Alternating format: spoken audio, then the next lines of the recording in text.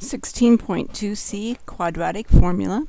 Make equation equal to 0.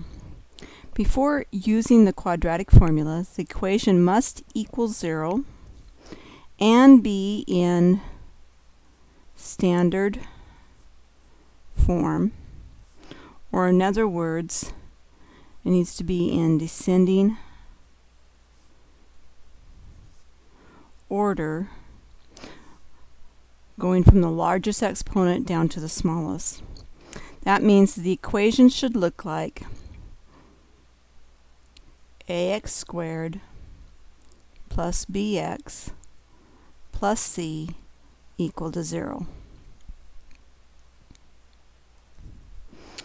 In example 1 here, notice that we have 2x squared by itself and our 15 minus 7x on the other side. So what we want to do is we want to move these over. I always take the time to write this out because otherwise I have a tendency to get the signs wrong. And then when I write it out, I put it in descending order. So we have 2x squared plus 7x minus 15 equal to 0. And now we put it in the quadratic formula, which means we now have x equal to plus or minus, whoops, let's fix that,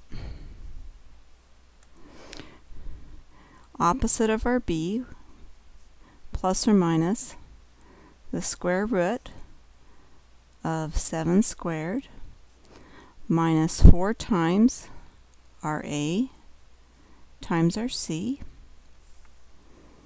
all over 2 times our a.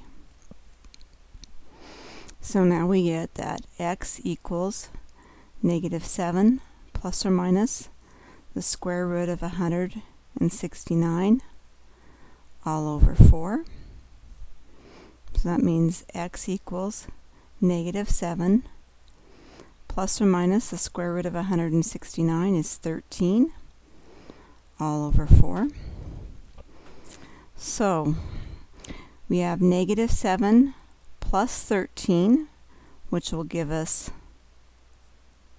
6/4, and negative 7 minus 13, which would give us negative 20/4. So that means x equals 3/2 and negative 5. In example 2, we need to move our 7 over, so we'll subtract 7 from both sides. We now have 3x squared plus 5x minus 5 equal to 0. Using our quadratic formula, we have x equal to opposite of our b plus or minus the square root of b squared minus 4 times our a times our c all over 2 times our a. And that's going to give us x equal to negative 5 plus or minus the square root of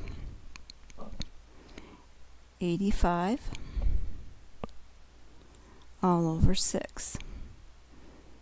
Let's see, 85, can we simplify that? No, we can't simplify 85. 85 is just 5 times 17, neither which we can take the square root, so that means that our answer will just be x equal to negative 5 plus or minus the square root of 85 all over 6.